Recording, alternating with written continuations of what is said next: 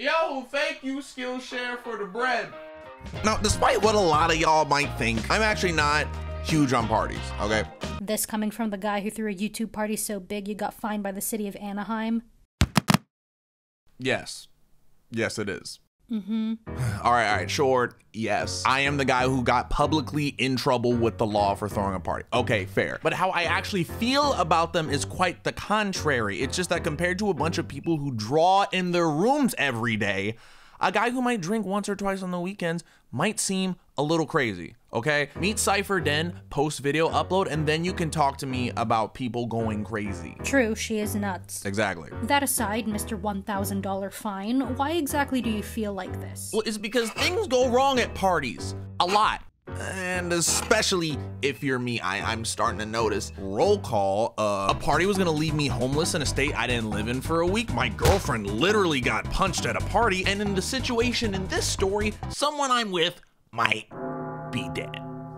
So let's go ahead and throw the cops in that equation. And now I have even more things to fear as a black man when around the cops. Like now I have the decision to lose my life or my scholarship. So that's, you know, yeah, let's just explain. I'm gonna explain. All right, it's like my freshman year of college. More specifically, it's like my 4th day out here. I'm a collegiate baby. Fresh up on a track scholarship that allowed me to pay to go to college. And right now, me and my other new freshman college friends are getting ready for our first college party. Now the squad had about 6 people in it, but the important people in the story are me, my friend Harry, and especially my other friend, we'll call them Nami. Anyways, we leave the dorm and Harry and Nami are already quite gone. For one, Harry was always a big drinker, but not just of alcohol. Oh no, he had just finished a beer and was prepping to drink 3 Red Bulls, which is a bodily crime. Nami, on the other hand, was a whole different problem. Specific, she had in her hand a bottle of wine, which is just a normal crime, especially considering we were underage.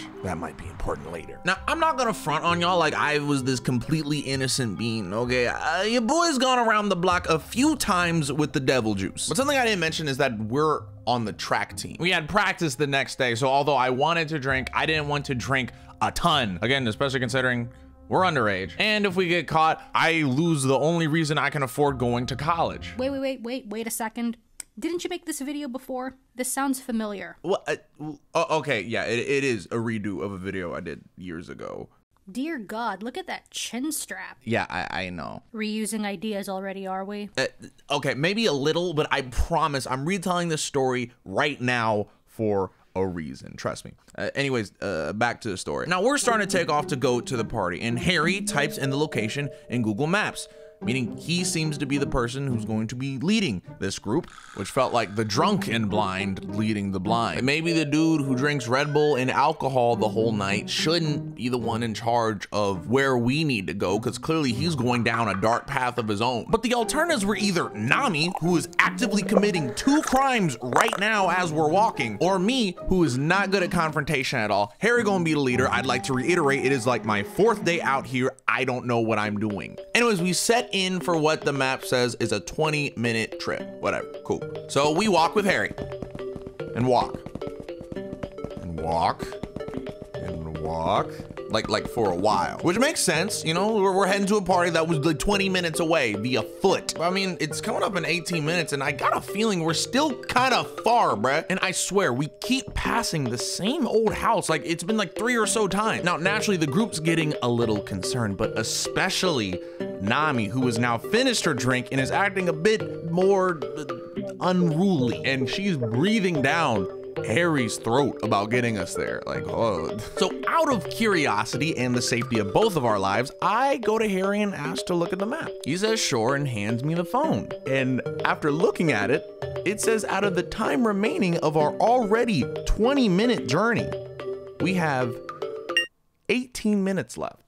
Now look, I'm a YouTuber, okay? Neither math nor time management are skills I know a lot about. But I can tell you now, if we walk for almost 20 minutes and the map says we have 18 minutes left to go, something's amiss, all right? It can't be that hard to follow a literal arrow on your screen telling you where to go. Anyways, I reluctantly reveal this to the group and Nami ain't too pleased. Yo, she slaps the Red Bulls out of his hand, calls him a bitch, and takes the phone to guide us there herself. Phew, I just got to college and I'm already learning things. Like how I don't know where we are anymore because because I'm so discombobulated from going in circles this entire time. But in truth, I never truly did. I'd like to reiterate, it's my 4th day out here. I wear my keys around my neck. I do not know what's going on. And oddly enough, I don't think these people I'm with do either. Especially Nami, who is on a steady pace for a drunken disorderly. Bro, maybe she should chill out for the rest of the night. It is not that deep.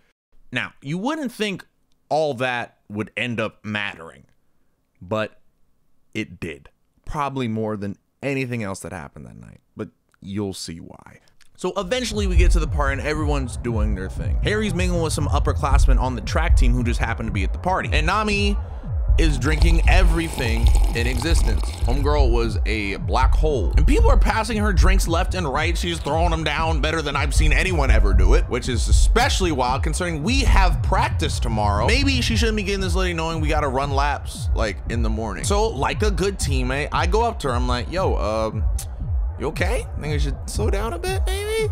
And not a second later, she takes the beer that she was drinking and starts pouring it on me. Like trying to get it into my mouth. Like, yo, what, yo, chill. I came here to help you, not make me drink. It's my 4th day out here. She says, come on, loosen up, Kurt. Seems like you're trying to loosen our chances of staying on the team.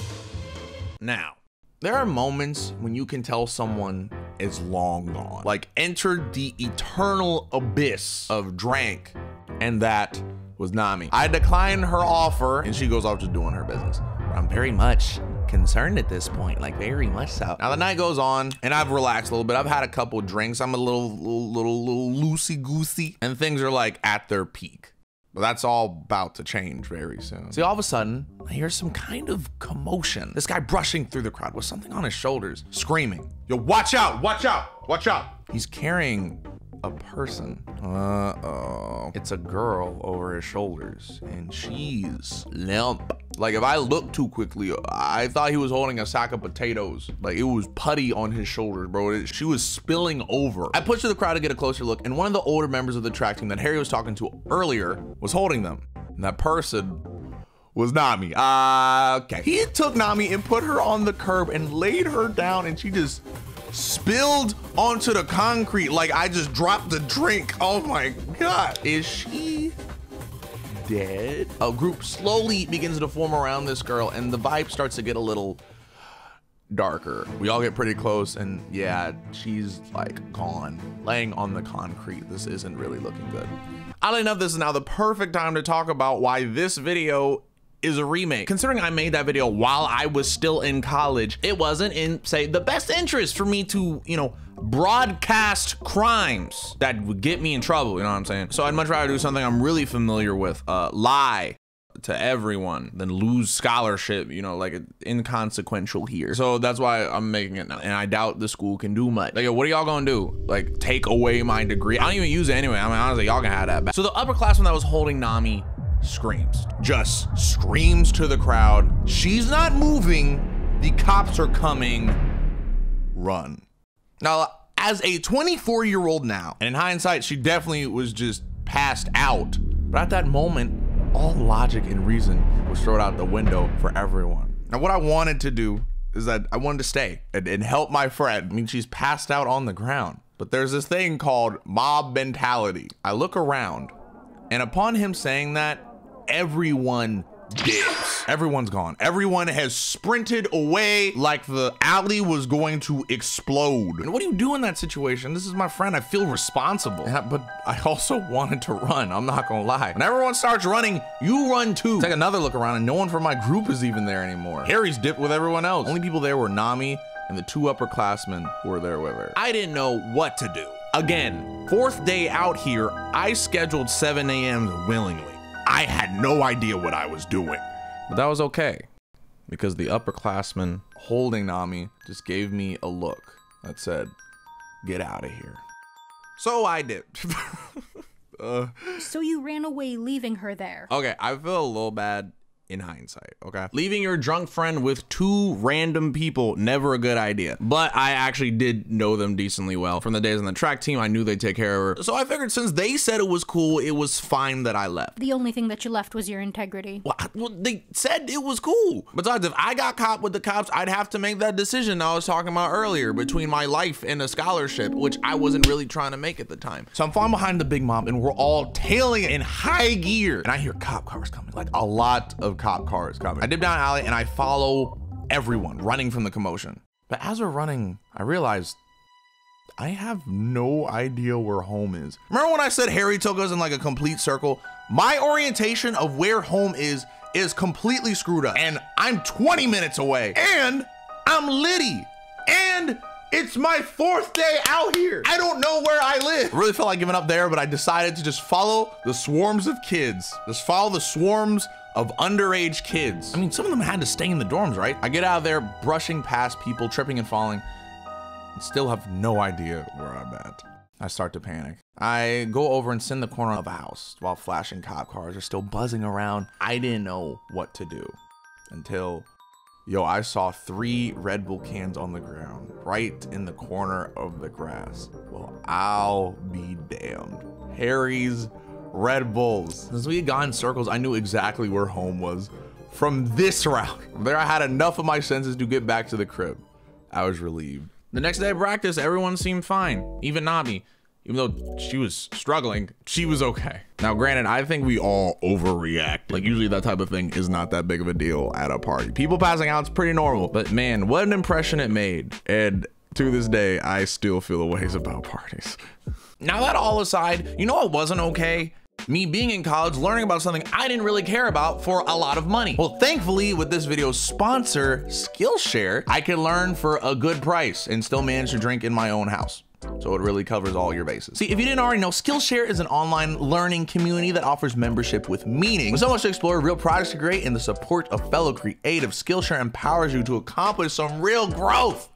Yeah, and most likely in a field that you probably actually care about. From photography, art, writing, and more, Skillshare really has it all. Skillshare has been a partner with this channel for quite some time, and surprisingly enough, is because they've continued to be a good product for quite some time. It's helped my craft immensely and is yet to hurt my wallet or me yet. So I'm big down with it. For example, me personally, I consistently keep coming back to Storytelling 101, character, conflict, context, and craft. It's generally helped me build my stories. Not to mention Skillshare, unlike other courses, isn't expensive because an annual subscription is less than $10 a month. You better get on because only the first 1,000 people to use the link in the description will get a free trial of Skillshare Premium. So do it with the quickness. Once again, thank you Skillshare for sponsoring this video. You're what's good as the boy Kurt. I am so sorry there is no face cam once again. I am dying, not even because of a lot of work, it's because of poor time management. But we know it isn't poor. All the patrons, thank you guys for all the help and support. Please check out the Patreon if you want to see more videos like this. If you like this video, please check out the last one.